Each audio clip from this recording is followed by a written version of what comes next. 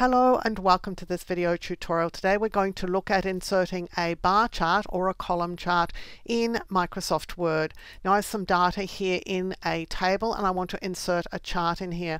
Now what Microsoft Word and Excel call a column chart you might sort of read as a bar chart. They're just the same sort of chart. They just point different ways. We're going to create one of them. It's easy enough to create the second. You're going to start by placing your indicator here where you want the chart to appear, and then go up to the Insert tab and come across here to Chart. And here you can choose the type of chart that you want. Now this is what Microsoft Excel and Word call a column chart. You might call it a bar chart. What they call a bar chart is one that just goes horizontally. So choose which one you want. They're going to be created in pretty much the same way. I'm going to create a column chart. So I'm just going to click on this one. It's a nice simple chart. I understand it. Never choose a chart that you don't understand. So it's just a simple one to go into my document. I'll click OK. Now it's appearing inside my document, but it's bringing a whole lot of data with it, and that's not the data I want to use. So I'm just going to click here in my document and select my data. Right click here and I'm just going to click Copy. Then I'm going to come into this little table of information. I'm going to click in the topmost cell because I want to replace everything here. I'll right click and just choose Paste. Now that's pasted the two columns and the headings here, but we end up with an extra column that was in the original data. We don't need it. So I'm just going to click on that column, again right click, and we'll just click here on Delete, and that just removes that column. So this is our data. At this stage we don't need that anymore unless we need to edit the document. So if later on you discover that your figures are incorrect and this one here should actually be 20,000, then let's just go in here and make this 20,000.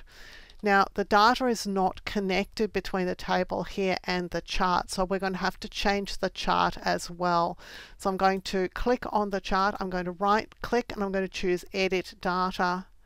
And that takes me back into this table where I can go ahead now and change the data here. So it's just really important to understand that the data in this case and the chart themselves are not tied together. So if you make a change to your own data, you will need to update your chart.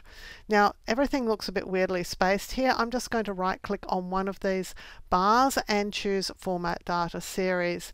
Now this gives me access to series options, and this is the one I want here, the one that actually reads series options. And what I want to do is change the overlap. So I've got a really big gap width here, so I'm going to reduce it, and that's widening up the bars here. Now this is the series overlap, which I can also reduce if I want to. So I'm just going to make that a little bit smaller.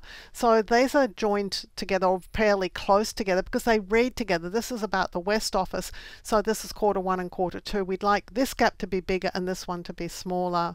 Now the other thing I want to do is make my colors look a bit better. So I'm going to select this orange one, right click. And again, if I wasn't already doing so, I would choose Format Data Series, or I can just come here to Fill and I can change the fill on this particular one. So I'm going to make it a better color. Now at any stage, if these options here disappear, all you need to do is to click back on your chart and then right click and you can get access to whatever is available. Now I clicked on the plot area, so I'm getting Format Plot Area. If I click on here, then I get Format Chart Area. If I click on one of these bars here, I get to format the data series, and that's that particular data series.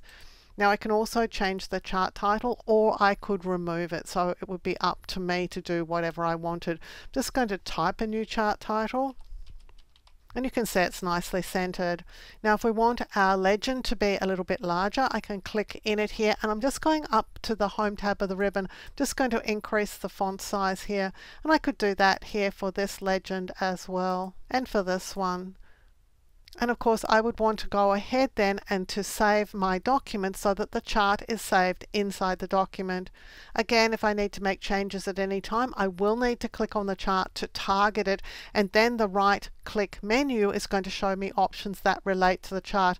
I'm also going to get access to these options, which allow us to do things such as turn chart elements on or off and to change the formatting style of the chart, but I've gone ahead and made my own style, so I don't want to change it.